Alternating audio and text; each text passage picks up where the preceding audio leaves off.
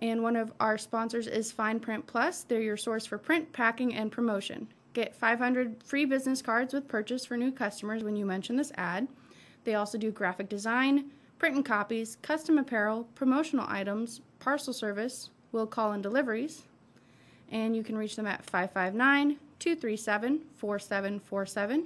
You can give them an email at graphics@fineprintplus.com or request a quote at fineprintplus.com/quote.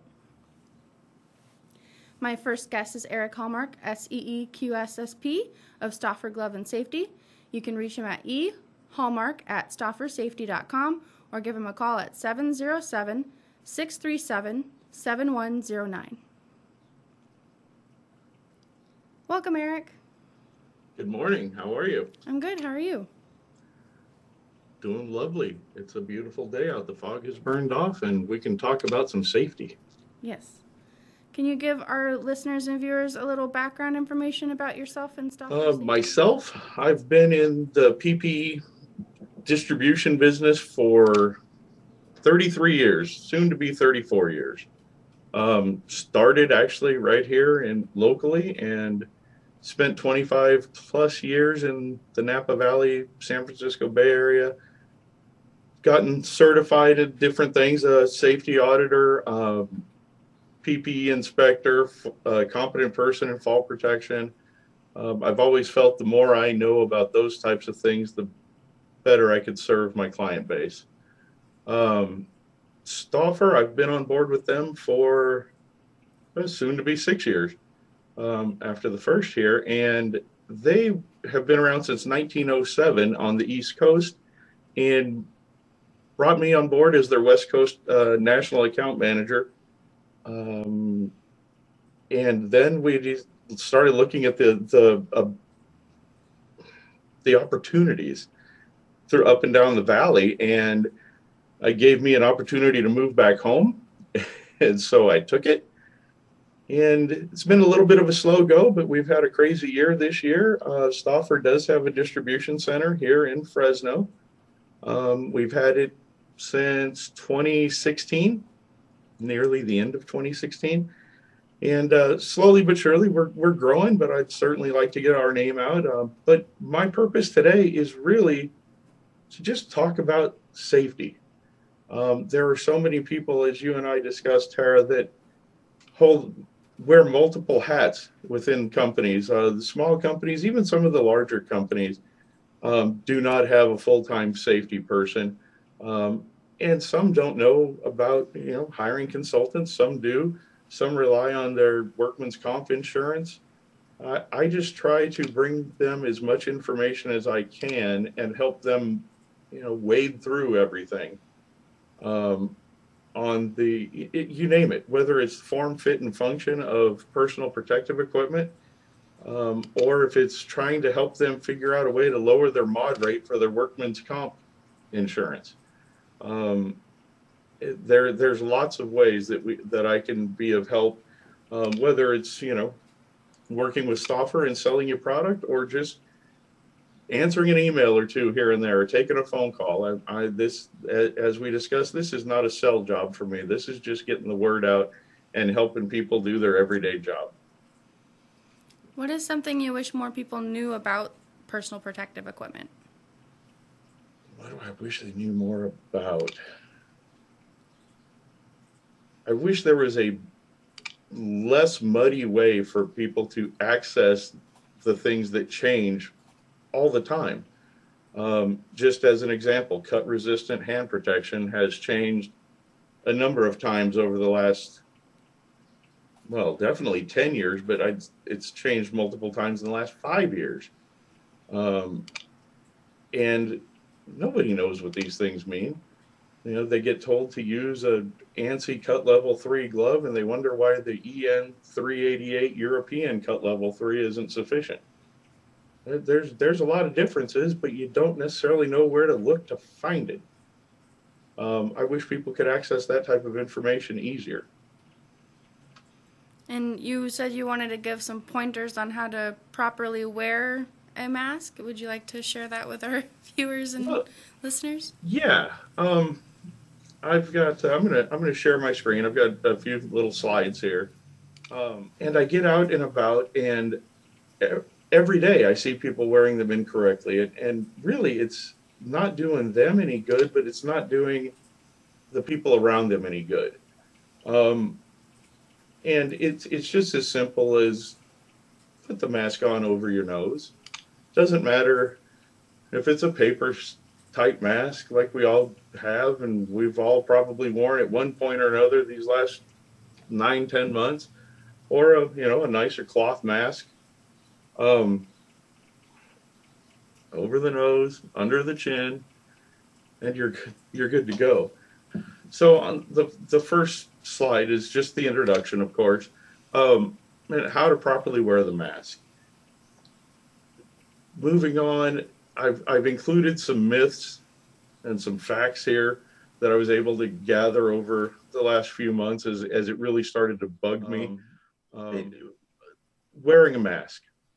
What are the myths? What are the facts? Wearing a mask to protect against coronavirus has become part of our daily lives, right? Part of daily life for all of us. Though wearing a mask is one of the most important things you can do to prevent coronavirus infection, there are still many misunderstandings about wearing a mask.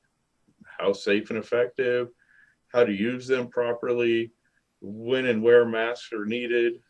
Um, there's lots of information out there. I've found the most reliable and where I've pulled a lot of my information is from the CDC.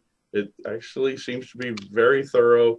The Mayo Clinic has some pretty good information as well. I've heard all of these myths, and to the point where it almost is not, I don't even carry on the conversation anymore. I can't believe what I hear on the news in a lot of cases, on how to wear masks or what to do and things like that. It's pretty basic. One of the things I think that gets forgotten the most is before, and I'm picking up a paper mask, before you put on the mask, before you even touch these straps, wash your hands. If you haven't washed your hands, maybe you've infected that thing before you even put it on. Try to not handle it, the media filter, as much as possible. I see a lot of that happening just over the ears. If you're using a mask, if you see that it's soiled or starts to become damp from your exhalation, your breaths, get rid of it, replace it. It is definitely disposable. I've seen people wearing the same mask and days at a time that I know personally, and I know it's the same mask because the same marks are on it, the same type of contamination. You're not doing yourself any good. If you're wearing a fabric mask, cotton, whatever it may be, multiple layers, try to have more than one. But if you only have the one, wash it daily. When you're done for the day and you know you're home, wash it, hang it to dry. They don't like to play in the dryer very well.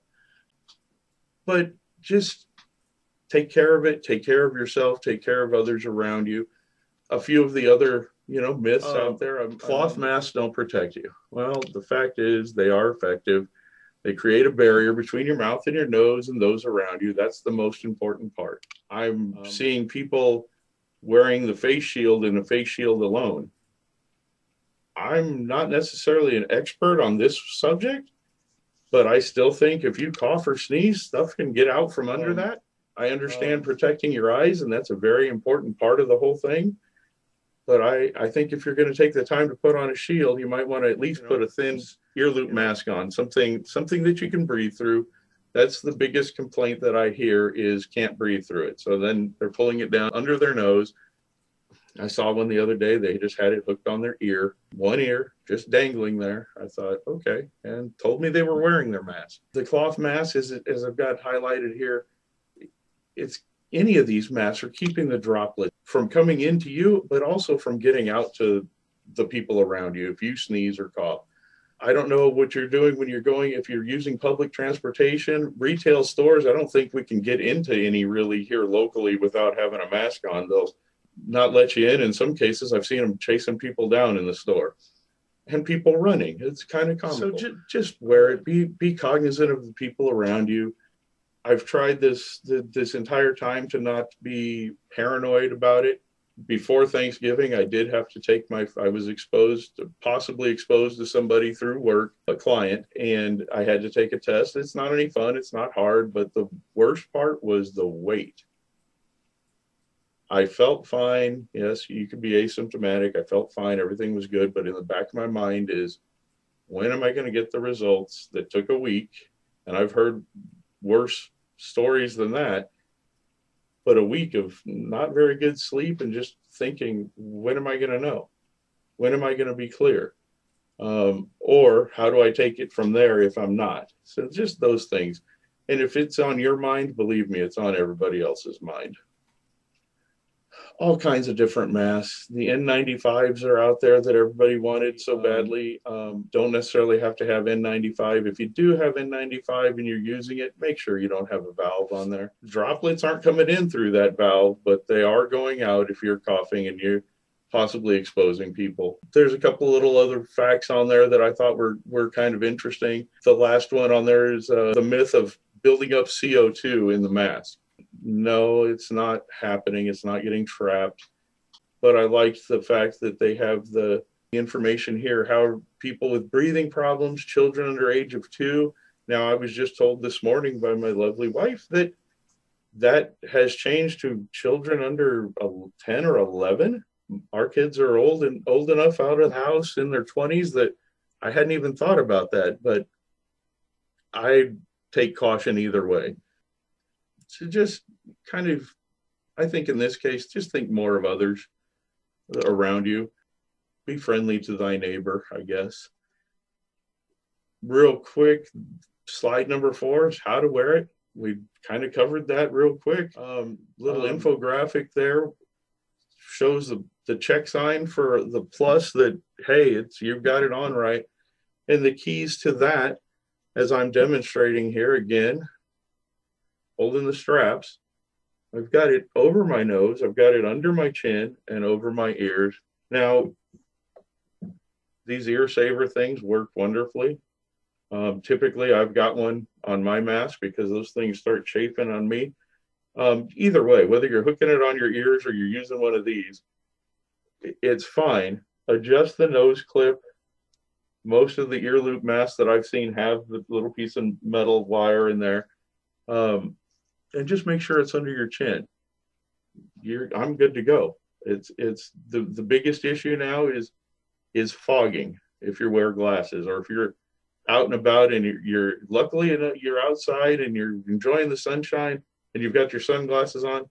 I have found with the ear loop mask, I might look a little funny, but I can put my sunglasses down just over that nose bridge, that piece of metal, and most of the time my glasses won't fog. If it's an issue for you, anti-fog products were kind of tough to get for a while, but they are becoming readily available once again, whether you're buying that from, one of the retail stores or a safety supplier. It's pretty much all the same. If you're using lens wipes that would look something like a hand wipe in a package like that, if it's not specifically really just an anti-fog, it probably is better than nothing, but won't last very long. First time you wipe it with your, a rag or wash the glasses, it's going to be gone. So if you're looking for an anti-fog type product to put on glasses or a face shield or something like that, there's some others out there. Parker's Perfect is one, and it's just one that I happened to find online during this. It's a wipe. It's 2 steps. You wipe it on, take a clean soft rag and kind of buff it out, and it'll hold up for the day at least, even if you do have to rinse your glasses off a couple of times. Moving on through this part of it, did you have any questions on any of this type of thing, on the donning and doffing of the mask and how to wear it and take care of them? And I have noticed a lot of people wear it under their chin and not fully on their face, or they'll have it hanging off of their ear. You said to make sure to wash your hands before even putting on the mask. Do you have any tips for making sure that the mask is kept clean when you take it off momentarily? Um, I've used myself. I've used a Ziploc bag. A lot of times I'll have one in my pocket if I'm using something like this.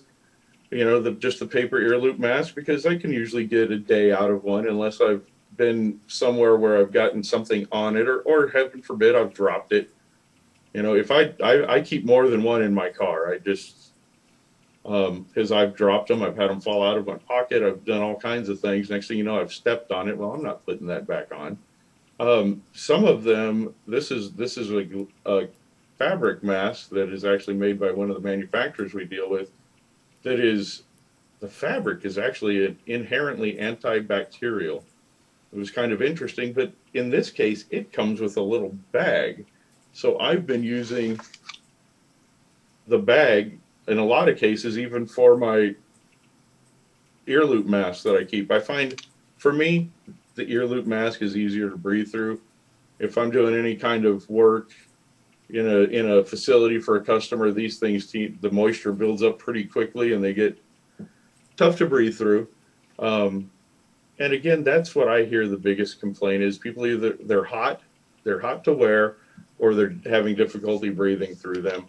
Um, I use the same type of thought process for these masks as I would for a respirator with a customer that's painting or something. If it's tough, if the ear loop mask, if it is getting difficult to breathe through it, its filter media is pretty much used up. It's either gathered enough moisture in it, and usually that's the case, that's why you're having difficulty breathing. Now, it would be time to replace it. Something like this, um, take it, wash it, but then again, unless you've got another one with you, once it's got moisture built up in it, you're kind of done. Um, Other than that was really the sore subject I had that I wanted to touch on with when you invited me on the show. But moving forward, there is a lot of information that I would like to get out to the people on a somewhat regular basis. Um, it just even have my email was out there in the beginning. If you want to email me a question, um, again, this is not about me trying to build my business. This is me trying to pass on a lot of knowledge I've gained over 30 plus years.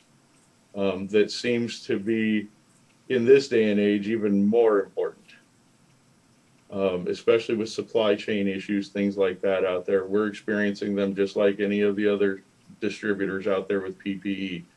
Um, if you think you're going to call me today and order a bunch of disposable gloves and I'm going to drop them off on Monday, it's probably not going to happen. And people should anticipate disposable gloves cost being high and hard to get probably through 2021 is what I'm hearing. So just FYI. Some of the other things that have been affected: disposable clothing in a lot of areas. Um, the N95 respirators, you notice you don't hear much about those anymore. They do recommend those in the health set of the healthcare setting. The 3Ms and the Honeywells of the world, the manufacturers that are making the N95s, the healthcare industry is getting prioritized to the top, and that's a good thing. The frontline people need those products as well. But there are other options out there, and we are starting to see some of the N95s become more available from everybody. They've just seemed to limit the SKUs available. They've limited, all the big manufacturers have limited what they're producing. They don't have the breadth of product line right now, and probably won't through 2021, we're being told. So I'm free for questions anytime. Just give me a little bit to reply to emails. We are starting to travel a little bit. So I am the West Coast account manager. So I cover Bakersfield to the Canadian border. So you might catch me on a flight or in the car or something. But usually I can get back to somebody with a response in 24 hours. Um, and if there's any way that I can help, please feel free to contact me. Well, thank you for joining me today, Eric. Is there anything else you'd like to add before we close for the day? No, not that I can think of, Tara. I would, you and I have discussed putting together some other segments for the future, more specific to everyday PPE used in manufacturing setting, whether it's food manufacturing or just general manufacturing. Um, there's a lot out there, and I'm sure we'll be getting some very good information to a lot of the listeners and the followers out there. And I'm excited to be a part of it anytime. I look forward to sharing your breadth of information with our viewers and listeners. I hope you have a good day. Thank you. I appreciate it. Thank you for your time. Enjoy your weekend. You too. One of our sponsors is Dynamic Coatings Incorporated. They're a concrete restoration and flooring solution. They offer seamless, antimicrobial, durable, dustproof, and fast cure flooring installations that are USDA, FDA, OSHA, and HACCP approved. You can reach them at dciflooring.com or give them a call at their Sacramento location at 916-485-6800, their Oakland location at 510-352-7000, their Fresno location at 559-225-4605, or their Los Angeles location 562-634-9887.